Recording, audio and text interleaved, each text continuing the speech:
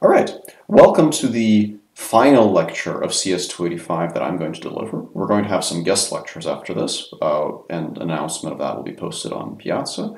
But in today's lecture, which is probably going to be a little bit shorter than the previous ones, I want to talk a little bit about some challenges and open problems, and also just discuss some general tips and advice about both using deep reinforcement learning methods and perhaps doing research in deep reinforcement learning. So let's start with some of the challenges. What are the things that are quite problematic these days in deep reinforcement learning? Well, there are a number of challenges that have to do with the core algorithms in DeepRL, as well as some challenges that have to do with the kind of broader assumptions. So the challenges with core algorithms look something like this. Stability. Does your algorithm actually converge? And related to this is the question, can you make any guarantees about what your algorithm is going to do? Efficiency. How long does your algorithm take to converge? How many samples does it require? How much compute does it require? And generalization. After your algorithm has converged, does the resulting policy, model, or value function generalize effectively? But there are also some challenges with the core assumptions of reinforcement learning methods that perhaps we may need to think about carefully if we are to be able to apply reinforcement learning to real-world settings. For example, is the basic reinforcement learning problem formulation actually the right formulation for learning-based control? What should be the source of supervision in reinforcement learning? And so forth. So let's first start with the challenges that have to do with the core algorithms, and then we'll talk a little bit about those assumptions. So let's start with stability and hyperparameter tuning. Does your algorithm converge? Can you get it to converge successfully? Devising stable RL algorithms is very hard. And each class of RL algorithms has their own problems. For example, when it comes to Q-learning and value estimation, fitted Q or fitted value methods with deep neural network function approximators are typically not contractions, and hence they don't have a guarantee of convergence. We learned about this when we talked about Q-learning and value-based methods earlier in the course. So this is conceptually a bit of a problem, and practically the way that it manifests itself is that we have to work somewhat hard to tune the hyperparameters of such algorithms to get them to actually learn good, effective Q functions and value functions. So we saw before that essentially when you perform the Bellman backup on your value function, you get something that is closer to the true optimal value function in terms of the infinity norm. When you then project it onto the set of value functions you can represent, that is the set of neural nets, you get something that is closer to V star in terms of the L2 norm. And composing an L infinity and an L2 contraction doesn't necessarily actually result in a contraction in any norm. There are typically quite a few parameters that such methods have for stability. So while they're not guaranteed to converge in theory, in practice it is quite often possible to get them to converge, essentially through gratuitous tuning and tweaking. So if we adjust the target network delay, if we adjust the replay buffer size, if we clip our gradients or use a Huber loss, or if we carefully adjust our learning rate, we can often get good results. And some of you might have noticed this in homework 3.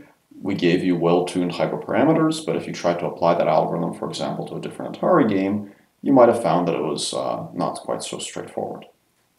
Now, I should mention at this point that quite a bit of more recent work has studied the degree to which this convergence is really a problem.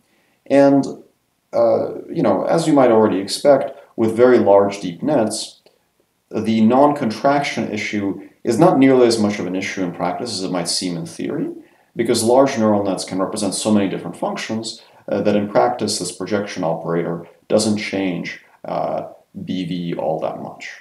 So the non-convergence empirically doesn't appear to be that big of a deal, but many other issues do seem to be problematic, and hyperparameter sensitivity, as far as we can tell, is with us to stay. And every year researchers are identifying new and new explanations for the challenges with the stability of deep reinforcement learning methods.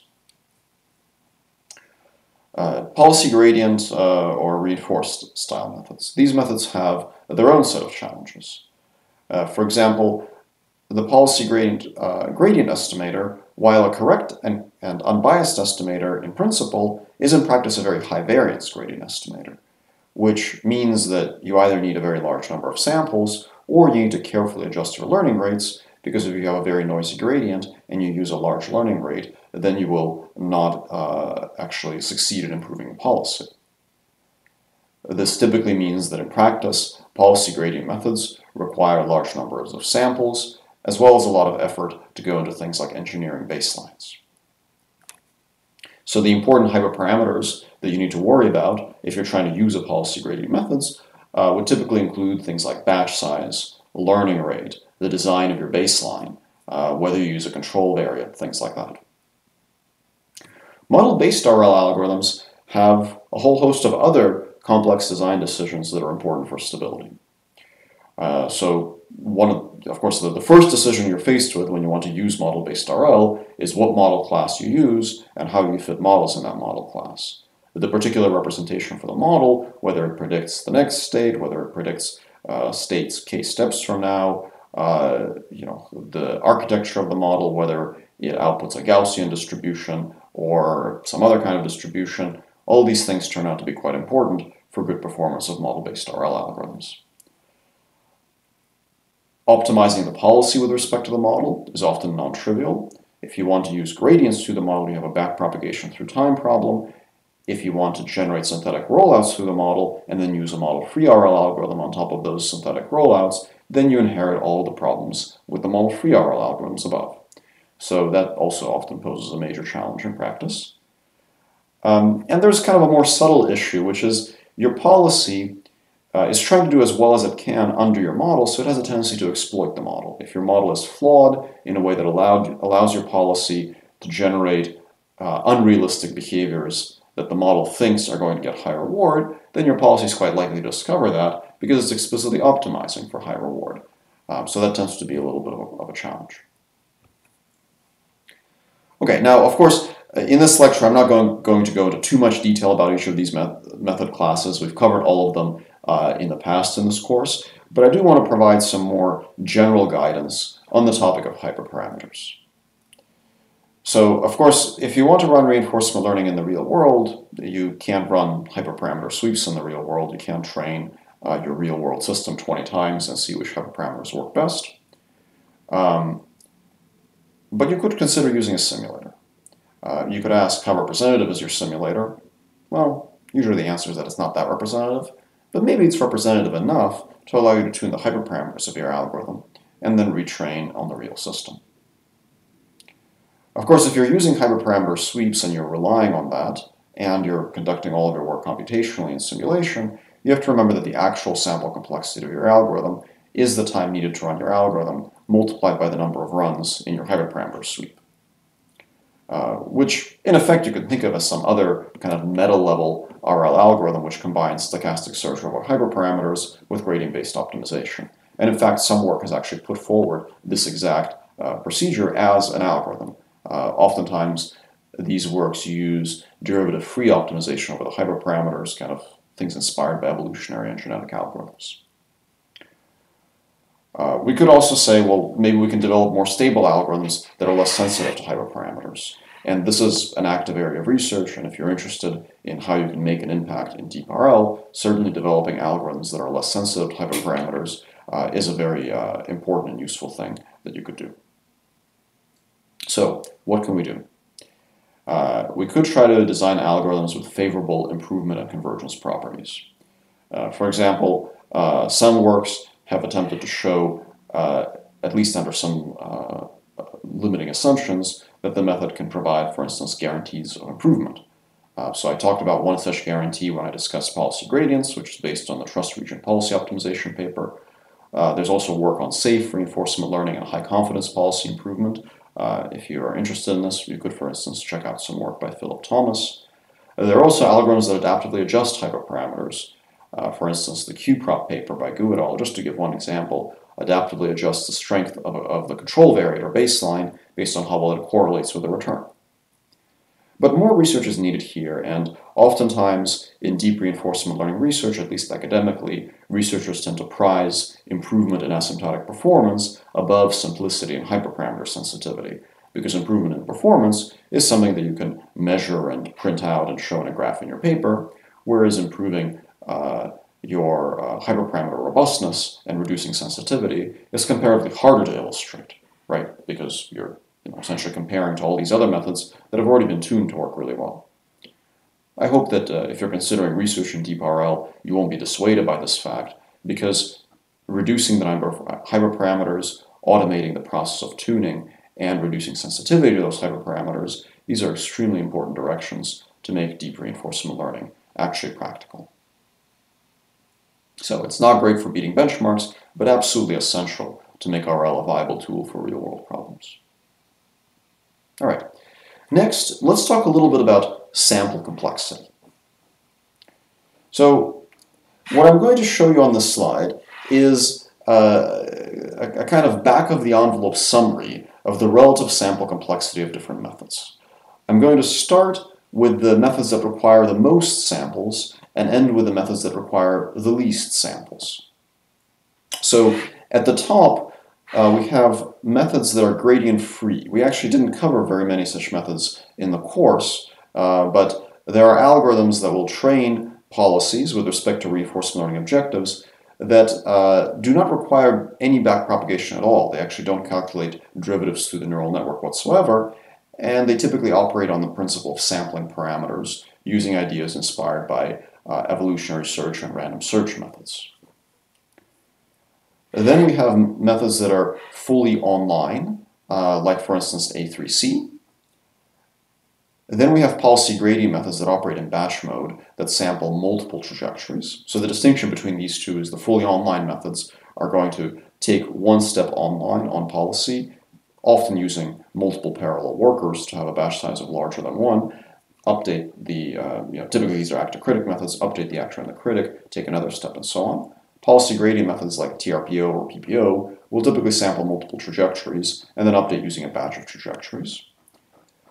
Then we have methods based on replay buffers. So these are off-policy algorithms like Q-learning, DDPG, NAF, SAC, etc. So these are all methods that use some kind of Q function, either by itself or in combination with an actor.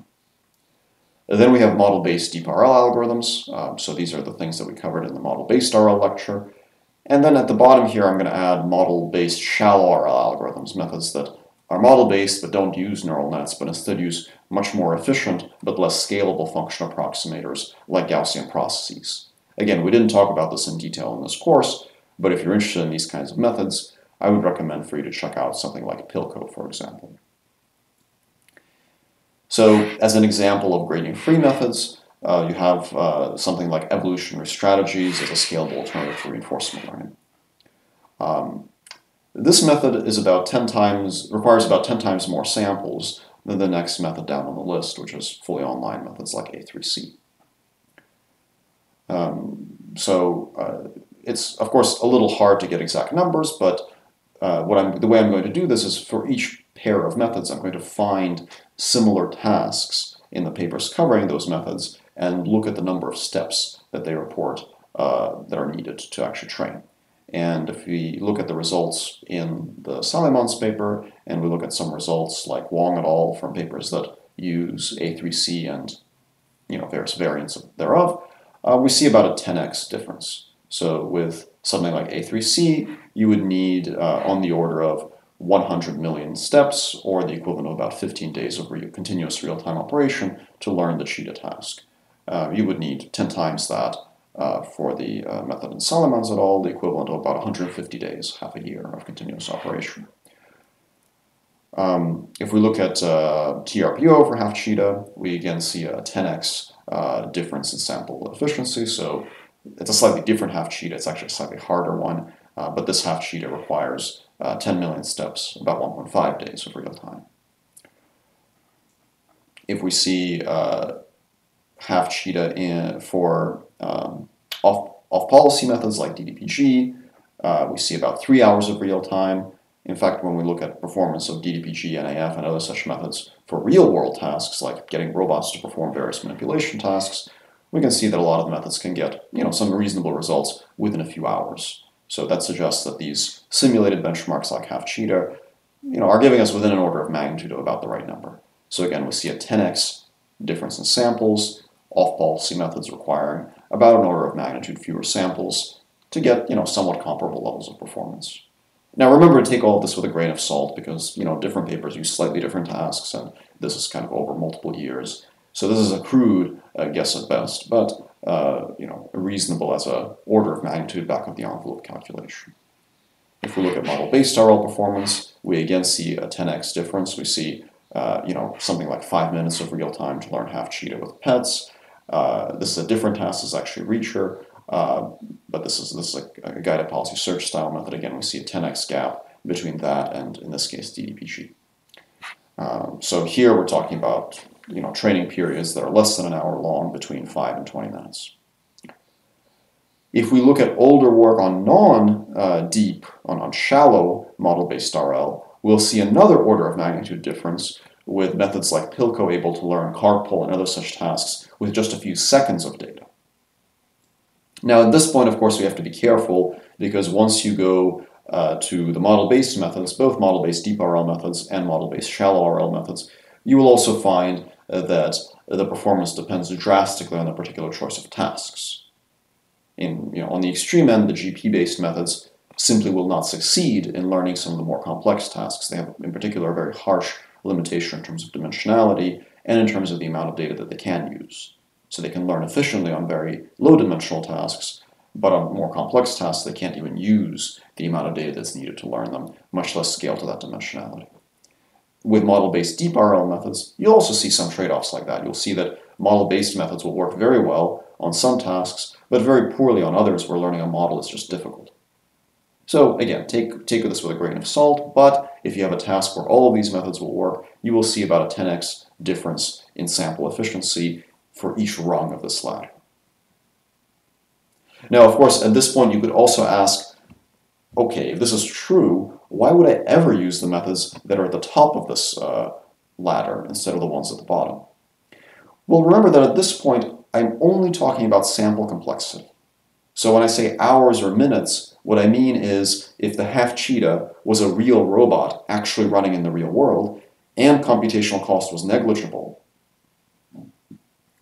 how long would it have to run before it learns a policy? But of course, in reality, computational cost is not negligible. And the reason that people often explore some of these less efficient methods is because if you're training in simulation, you might be much more concerned with computational cost than you are about the sample complexity. And if you have an efficient simulator, like a very fast physics simulator, or if you're learning a task where simulation is trivially cheap, like a board game, chess or Go or something like that, then you might actually prefer the methods at the top of this ladder because they tend to be easier to parallelize, and when the computational cost is dominated by the cost of training the neural net rather than running the simulator, then the methods at the top tend to actually be faster. So the reason that something like evolutionary strategies might be preferred is because when parallelized across a large number of machines with trivially cheap simulation, it can actually learn policies faster. Of course, this might come at a heavy cost in parallel compute, and if you have an expensive simulator, it's not viable, but if you have a cheap simulator, this can actually give you an answer faster. Same for A3C. If you can have multiple parallel workers, you can actually require less wall clock time. TRPO can require significantly less wall clock time than something like DDPG or SAC if the cost of simulation is cheap. Off-policy value-based methods, Q-learning, DDPG, NAF, and SAC, tend to have higher compute costs. In fact, the most efficient of these methods tend to have compute costs that's comparable in terms of the amount of time required when training on a single GPU as the time required to generate samples. So for some of these robotics results, oftentimes the amount of time needed to run the robot is about the same as the amount of time needed to perform the compute. So this, of course, suggests that for the model-based methods, the compute time actually exceeds the data collection time, even when the data is being collected in real time. Now, of course, computational costs arguably are easier to amortize. We can wait for NVIDIA to build better GPUs, or we can implement things in parallel. So those are, in principle, solvable problems, but we hit the break-even point around the point of these replay buffer methods. So things below that tend to actually cost more in compute than they cost in samples, even if the samples are collected in real time. And following the trend, at the extreme end, the shallow methods like PILCO tend to be orders of magnitude more expensive computationally than they are in terms of the number of samples they need. So this notion of learning a task in just a few seconds is a little bit deceptive because the compute time you might need could be as much as an hour. All right, but let's come back to the challenge of sample complexity, and let's dig into this a little bit more. So one issue that comes up as a result of sample complexity is that you need to wait for a long time for your homework to finish running. That's, of course, a little bit annoying. But in the real world, it can make reinforcement learning difficult or even completely impractical to do. So if you need days of continuous operation to learn a policy to, let's say, control a chemical plant or control a robot, it might simply not be feasible to perform that training process because it requires all sorts of safety mechanisms and human oversight during the training process. It precludes the use of expensive high-fidelity simulators. So maybe we do have a way to simulate some very complex phenomena using, let's say, a high-end finite element method simulator, but there's no way we can run RL on it because the simulation actually is slower than real time. That's actually a very common phenomena with high-end simulators. And it greatly limits applicability to real-world problems. So it's an important challenge to try to address. What can we do if we want to deal with sample complexity? Well, we could try to develop better model-based RL algorithms. We can design faster algorithms in general. For example, in the world of off-policy reinforcement learning, there's been quite a bit of work with various tricks to accelerate DDPG-style algorithms. Soft-actor-critic is a very efficient maximum entropy RL algorithm that's also off-policy. And in general, there's quite a bit of work in this area. We can also try to reuse prior knowledge to accelerate reinforcement learning. And we can do this in a variety of ways. We could do this with something as complex as meta-learning, such as the methods that I described in the previous meta-learning lecture. We could also think of reusing prior knowledge with offline reinforcement learning algorithms, like the ones that Aviral covered in his lecture. So methods that can use prior data, prior knowledge, other related tasks, and other sources of data and supervision to accelerate the reinforcement learning process can do a lot to mitigate these challenges with sample complexity. All right, next let's talk about scaling and generalization. So part of why DeepRL was so exciting from the start is that it held the promise of combining the ability of reinforcement learning algorithms to learn near-optimal behavioral and control strategies with the power of deep learning to learn highly generalizable models. So if you train a large high-capacity ConvNet on something like ImageNet, then you will get excellent generalization to new images. But the difference is that a lot of these supervised learning tasks that utilize large data sets are large-scale tasks that emphasize diversity and evaluate on generalization. Whereas much of the research in reinforcement learning uses relatively small-scale tasks which emphasize mastery, meaning that the measure of a reinforcement learning algorithm is often not so much how well it generalizes, but the final reward that it gets. Just to get to give you a slightly hyperbolic statement about how this might not be the right choice, imagine that we were to evaluate an image classifier based on how confidently it can classify one image. And we say, well, my image classifier is better because it gives 99.9% confidence, whereas yours gives a confidence of only 98%. Nobody would care about this because the measure of an image classifier is not the percent confidence it gives you, but whether it gives you the right answer on new images that have not been seen in the training data. And that's not how we're testing reinforcement learning algorithms. So the joke sometimes is that, this is a joke that one of my colleagues, Alyosha Efros, makes, is that, reinforcement learning people, we always test on the training set. That's not right if you want to study generalization. So evaluating on performance is perhaps not the best choice if generalization is really what you're after. So where is the generalization in RL, and how can we get it? Well, in a sense, RL has a big problem when it comes to generalization. The problem is something like this, that in supervised machine learning, we have a fairly simple workflow. We collect data. We collect data from the real world, typically. But we only do it once. Once the data is collected, it's saved to disk, and then it can be reused many times. And then that data is used to train some model for many, many epochs. We can use a validation set to see how good that model is. And then once we're happy with the model, then we deploy it to the real world. In reinforcement learning, we have an agent that interacts with the world, collects some data, improves its policy, and then has to repeat that interaction. And this is done many times. This makes it a little bit difficult to utilize large data sets, because if you want this agent to collect a large data set to update its model, it might need to recollect that data for every experiment. Even if you use an off-policy algorithm, you would have to typically collect some additional data with every experiment. But the actual reinforcement learning is even worse in this idealized picture, because actual reinforcement learning also has an outer loop, and that outer loop is you. For actual reinforcement learning, the outer loop is the algorithm designer, the graduate student or undergraduate student, the researcher, who has to modify the algorithm, modify the hyperparameters, change and adjust things to make them work better. And this is an outer loop around this whole iterative process. So even if it was viable to run the RL process many iterations on large data sets, collecting new large data sets with every iteration, the outer loop, the tweaking and tuning and algorithm modification, makes this completely impractical. So how bad is it? Well, take for example this video that I showed in the policy gradient lectures, showing a humanoid robot learning to walk. And after a few hundred iterations, after here I believe it's on the order of 10 million time steps, a few days, the equivalent of a few days of real time, this robot could run on this infinitely flat large plane. But if you want an actual robot to run, this 6 days of real time is actually a little bit deceptive, right? So you could say, well, all I have to do is just get a real robot to run for 6 days, and it'll be able to run forever. That's really awesome. Well, not so fast, because in reality, you might need to run on all sorts of surfaces. You might need to do more than run. Maybe you need to stumble and recover. The diversity of the real world makes these simulated results very deceptive. In the real world, these numbers will be multiplied by a large coefficient, perhaps many orders of magnitude, to account for the variability and the need for generalization. So the real world is not so simple. Now, off-policy RL offers a reasonable alternative.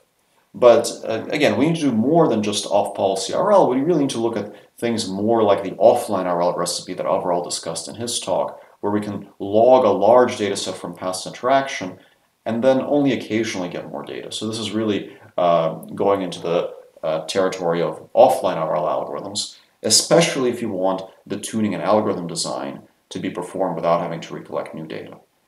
So this is part of the reason why things like off-policy RL and, in the more extreme case, offline RL are actually so very, very important.